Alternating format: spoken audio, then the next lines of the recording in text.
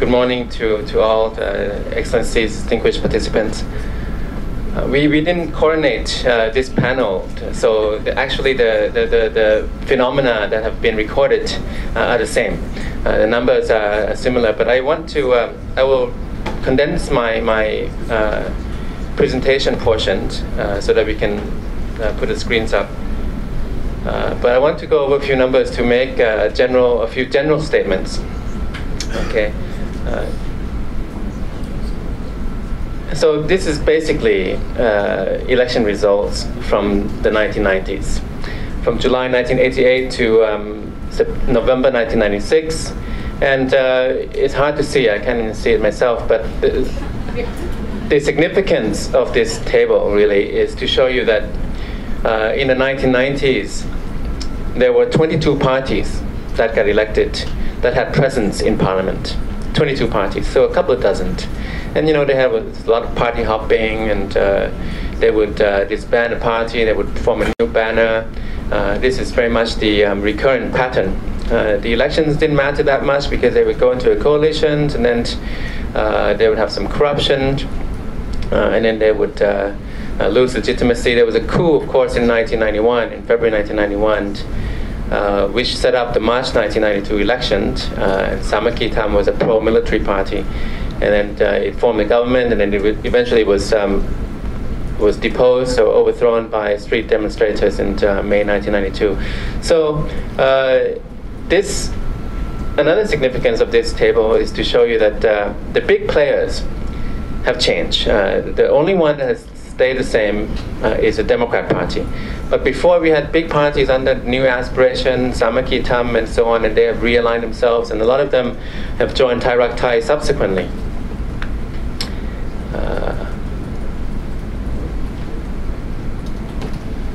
Okay, so lots of small parties, very few big players, but altogether many parties, a couple of dozens.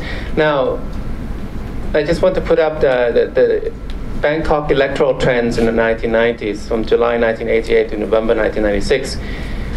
Basically, Bangkok has shifted, and the significance of this table is basically Bangkok has shifted from a Prachakon Thai base to a Palang Tham base to the Democrat base in the 1990s, and then to Thai Rak Thai, and then of course back to the Democrat, which we'll see in the subsequent table. Now we have some patterns on the regional. The Thai elections are very regionalized. The Democrat Party has done consistently well in the south. It has dominated the south, but it has not done as well in the northeast, the north. The northeast has shifted. It used to be the stomping ground of New Aspiration. Subsequently, it shifted to Thai Rak Thai based on the patronage networks of New Aspiration that went to TRT subsequently. Palang Tham, its demise explains partly why a lot of the Palang Tham voters went to the Democrat. Okay. Now, these are results from the 2000s. From 2001 to 2011, January 2001, July 2011. And the significance of this table, these numbers suggest that there's only been one party that has won all Thai elections in the 21st century so far. That's Thai Rak Thai. Thai Rak Thai, People's Power Party, right? And then now Pheu Thai. And the numbers are consistent. They dominate the north and northeast. Together, the north and northeast, more than half. The Democrat Party keeps winning the south by large margins. Thai Rak Thai was not able to really penetrate the south. Now, the interesting outcome was the Bangkok, and we have here Bangkok in February 2005 went overwhelmingly to Thai Rak Thai. 32 of 37. Democrat Party only won 4 seats. I think Cha Thai won. So how could that election in February 2005 shifted so dramatically by 2007 when the table was turned? Democrat won 27. People's Power, or Thai Rak Thai, regrouped, won 9. So somewhere along the way, of course, we had military coup, we had all the crises in the streets in 2005, 2006, but it's a puzzle that I think has not been solved. Why, only several months after winning a landslide re-election, becoming the first party to complete a full term, first party to be re-elected, first party to command a one-party rule, did Thai Rak Thai lose its ground in Bangkok. February 2005, the protests against Thaksin began the same year, around August or so, 2005. So that is something that I've been interested in, but it has not been solved, that puzzle. Now we look at December 2007 results, and Ajahn Tamada has done this already, very close on the party list. But you have to remember that we had a new constitution, which was gerrymandered, so that the northeast especially, we had this 10 zones, right? The zones. So each zone had party list MPs. So they basically diluted and combined some of the constituencies that were strong on the Thai Rak Thai PPP and combine them with central regions, lower northeast, and so on. So this partly explained the result, very close. But then again, based on this result, we had this reform that Ajahn Tamada put up to make the party list not 100 but 125. 125 on the assumption, and the person who led this reform, of course, was Anita Professor Rector, and it was really another way of gerrymandering, right? Rigging the rules so that the odds would be stacked against, PPP, Pheu Thai in this case. But even 125, it didn't work. Pheu Thai still won by a large margin, 61 to 44 on the party list. And in this election, last election we had, there were more smaller parties. They succeeded in breaking up the party system a bit. The party system was consolidating, but now you have smaller parties because there's no more 5% rule. So that, if you initially you have to command 5% to get the PR party list seats. So now you can have 1%, 2%, and Chuwit's party, he has 4. So that's equivalent to about 300,000, 600,000 people. So the trend here is the same as before, and this time I think Pheu Thai has regained its ground that was lost from 2005. Now we can make a few general conclusions, and here's a consolidated table. July 2011, very clear, went back to 500 seats, and Pheu Thai won overwhelmingly 265. December 2007, that was the Democrat gained some ground there, but couldn't hold on to it, even though it was in power for 2.5 years after that. February 2005, overwhelming, just a thumping victory. January 2001, of course, we've seen these numbers already. Okay.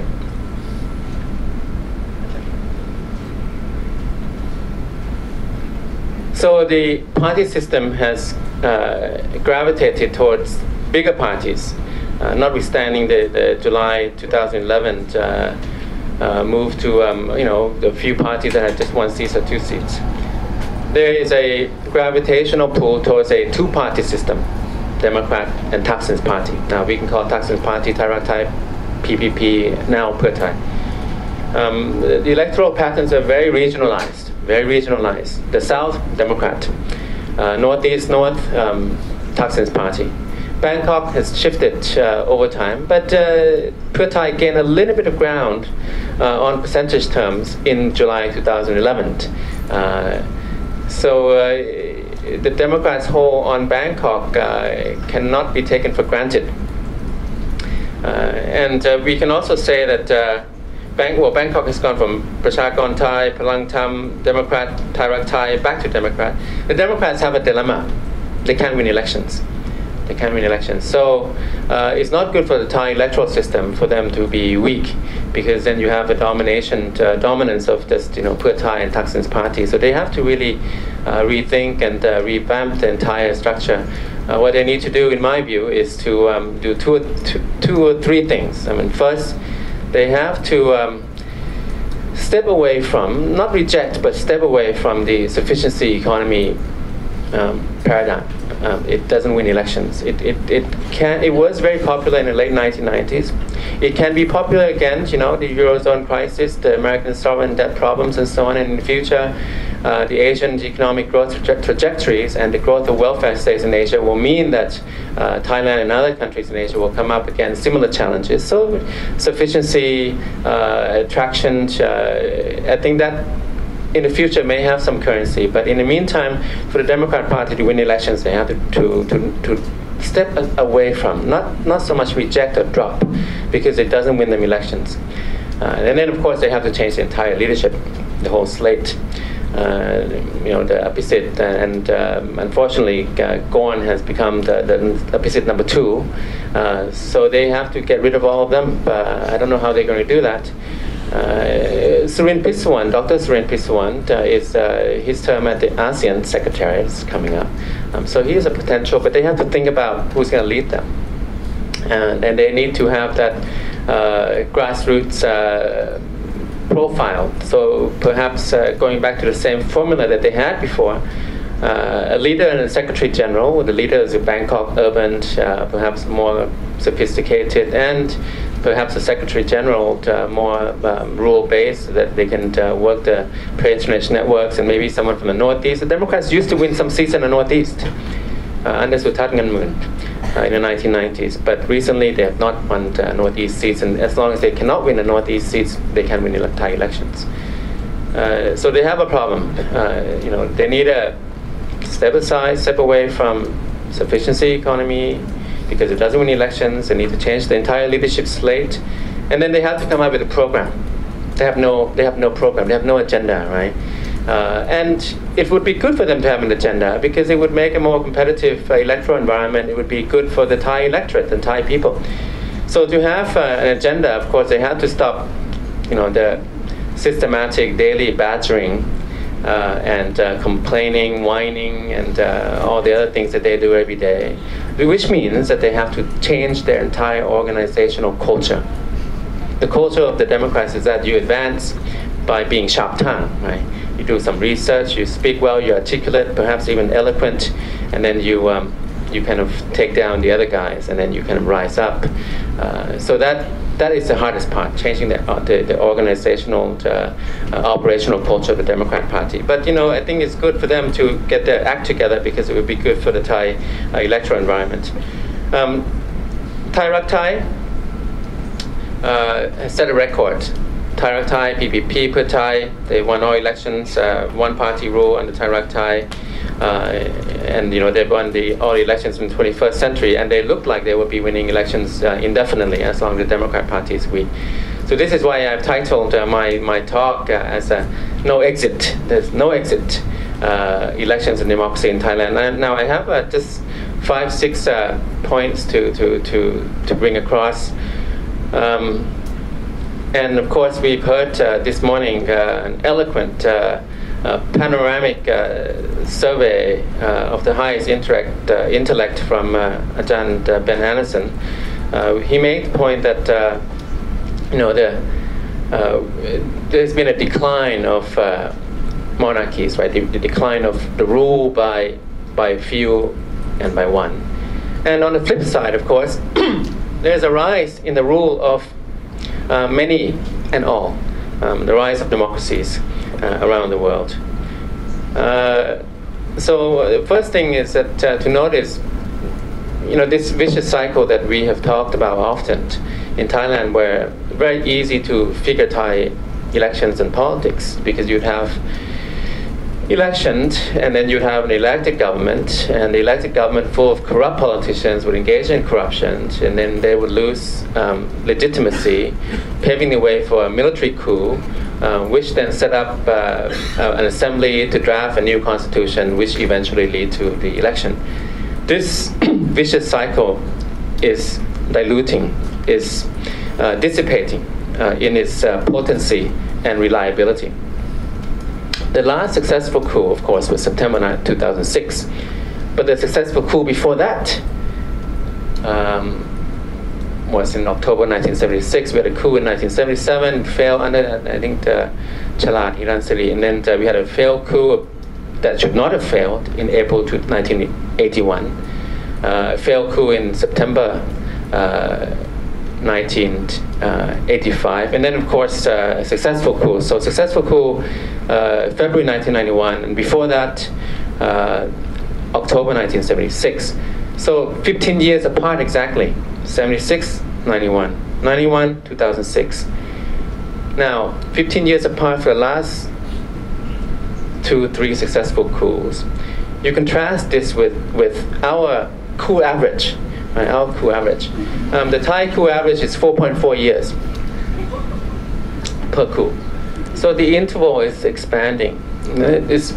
We will see fewer coups, not that we will not see another coup, but it's more difficult to have a coup for various reasons. So that's the first point to note.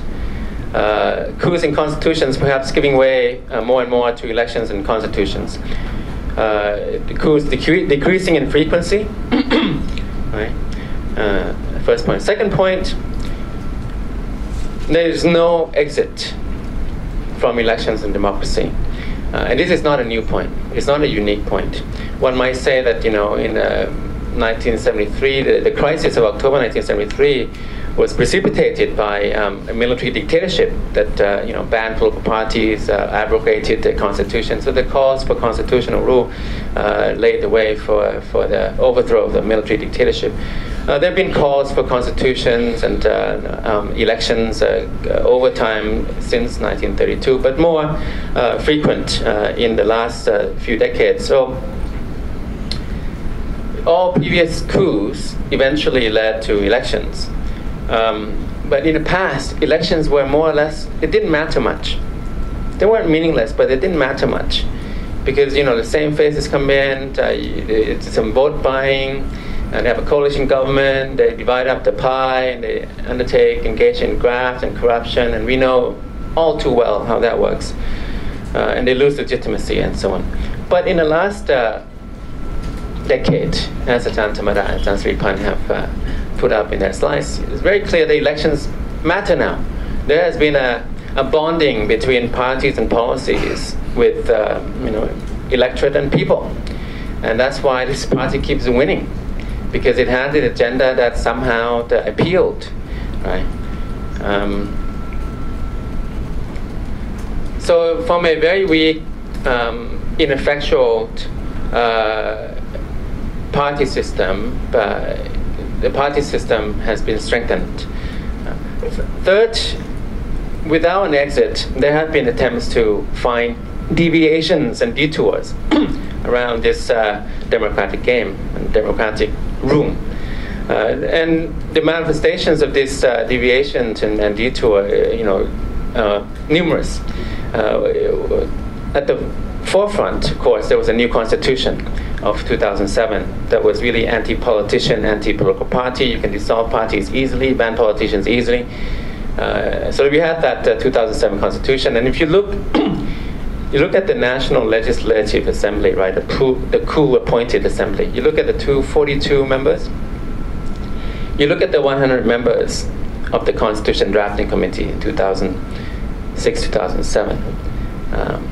You will see all the people in Thai politics today. I mean, all the people who are opposed to the constitutional amendments are the people who wrote this constitution, plus.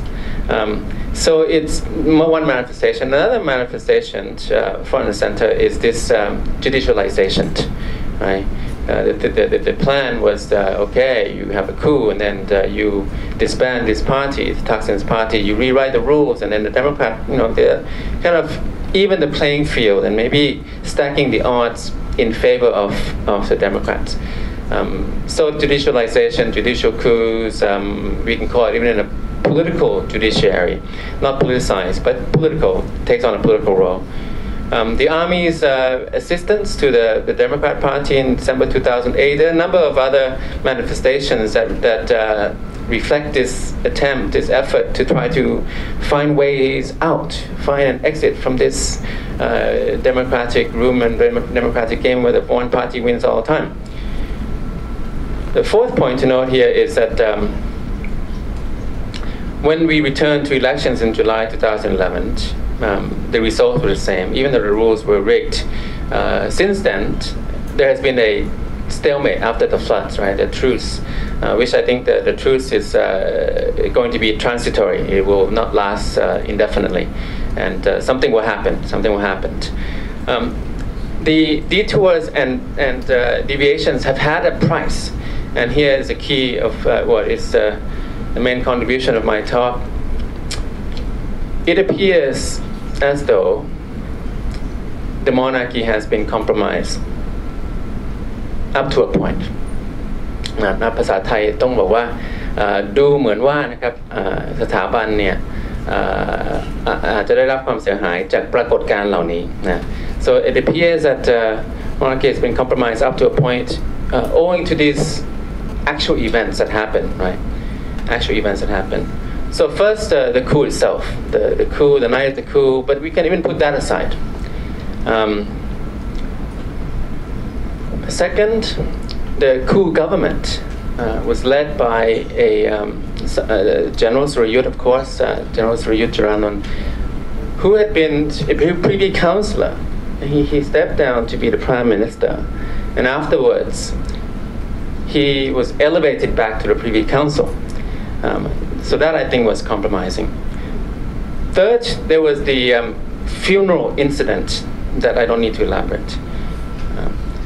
Fourth, this judicialization has been very costly because it has failed. It has failed.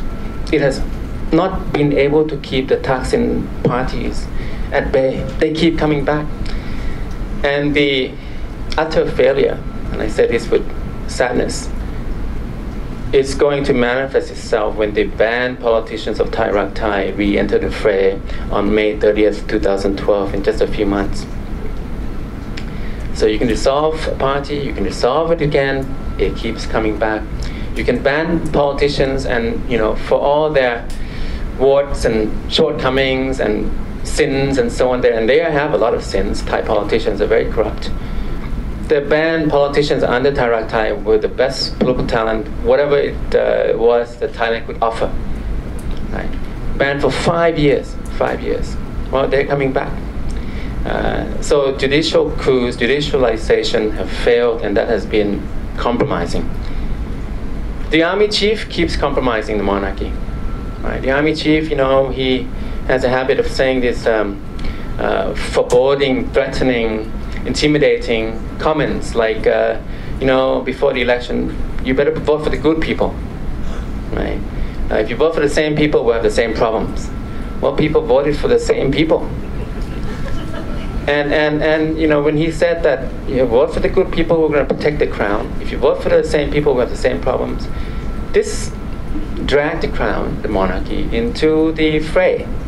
And when the results were the opposite, well, that is compromising. And I'll just make one more. And then there are a number of episodes that we could come up with. This is one more. Is the appointments of the 18th and the 19th Privy Councillors. The 18th Privy Councillor was appointed on April 8th, 2008. The person was a justice minister during the coup government. So the coup government ended in January 2008. Justice minister became Privy Councillor, number 18. We have 19 altogether in April 2008. So the number 19th, the last spot, went to an Air Chief Marshal who was a coup maker in September 2006. And that happened in February 2011, the appointment. And this is not lost, I think, on many people's radar screens. The February 2011 appointment of Air Chief Marshal, the coup maker, and the head of the Council for National Security after September 2007 was another episode. So my last point really is about this is why we have this seminar. And this is because there are challenges to the establishment. These challenges do not arise from a vacuum. They come from somewhere. I mean, all these cases, and I'm not going to preempt the excellent panel this afternoon, and marvelous lineup of the three speakers who will talk about the role of the monarchy and so on. The number of cases of lèse-majesté has risen. Unsurprisingly, it has not risen out of a vacuum because of all these phenomena that have happened. So the latest, we have this Niti Rat, we also have the campaign to amend Article 112, and other challenges in the literature. There's a lot of challenges. I think if you go outside Thailand, the cause is lost. If you go outside Thailand, you go ask foreign scholars and so on, they know what's going on in Thailand. They know that there have been judicial manipulations. They know that there have been democratic distortions. But in Thailand, it seeps in more slowly because of the control on information and the repression. So what this means is that we will have the reform is imperative. Reform is imperative, and the key to me is I think that it will happen. Right? The way that things are now, it's kind of like we're in a long goodbye, a prolonged twilight in an extended endgame. And as long as the twilight is prolonged, nothing will happen during this time. It'll be just a face-off, and there'll be a holding pattern. Thailand will have a kind of a royalist lockdown. You can have a seminar, but if you step over the line, that's it. And we've seen it, right? People are in jail, they don't get bail. And these two guys, these twin guys, they get bail. And this is very clear. This is very clear, and this is how it has been determined. It has been deliberate. But the way forward, and here is very risky because I think that there will be a lot of pent-up demands for reform, right? And by the time that the reforms do come, what has been proposed now will seem very little. It will not be enough. It will not be enough. The reforms that are being called on by Niti Rat, Group, the campaign for 112, they seem huge, making the palace, the principal private secretary's office to charge people for lèse-majesté instead of anyone charging anyone, or eliminating the minimum sentence for lèse-majesté convictions and so on, seems huge. And there is a brick wall. There's been stonewalling and just a brick wall against it. And it looks like a lot today, but I'm afraid that if it is pent up in the future, it's going to not be enough. So the challenge for us in this room and beyond, of course, there's going to be a lot of right-wing vigilante stuff that we will see. But the approach is very key. We have to approach this without an axe to grind. This has to be an adjustment, a post-Cold War adjustment. And we have to avoid the temptation to go back and undo a lot of the sins from the 1930s and 40s, and especially in 1976. This is a post-Cold War reform that is imperative.